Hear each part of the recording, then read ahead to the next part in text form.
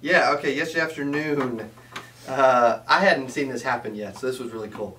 A lead texted the prospect, or, I'm sorry, a prospect lead texted the agent before they could even text him or call him.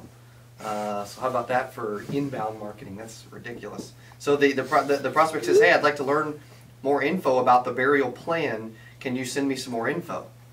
And the agent, which is a good agent, obviously by their response, says, I'm the underwriter assigned to you. I'll be in your area on Wednesday dropping off the info. Takes about 15 minutes. I have either an 8:30 a.m. or an 11:30 a.m. Which one is better for you? Agree, answer, ask. You kind of see the pattern there. Always finish with a question. And the prospect said, I won't be home Wednesday. Average agents would have done what in that example? The prospect says, I won't be home. What would the average agent have done, Rance? You know, you probably know average agents as well as anybody. Probably would have tried to set it for another day if they're average. At least ask, like, well, what day are you home, instead of offering another option. Yeah. Okay. So the agent says, what day is better? Which is good.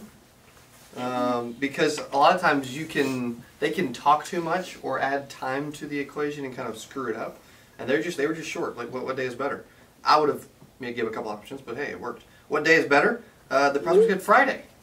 So there you go. I think this was on a Tuesday morning. Prospect says Friday. The agent says 10 a.m. or 12:30 p.m. I'm reading the text dialogue. 10 a.m. or 12:30 p.m. And the prospect says they respond like an hour later or something like that, and they say 12:30. So never spoke to the person. Never had to do any outbound marketing of any kind, and the prospect text the agent. That's just stupid, really. But they said the leads are texting us now. That is fire, just insane.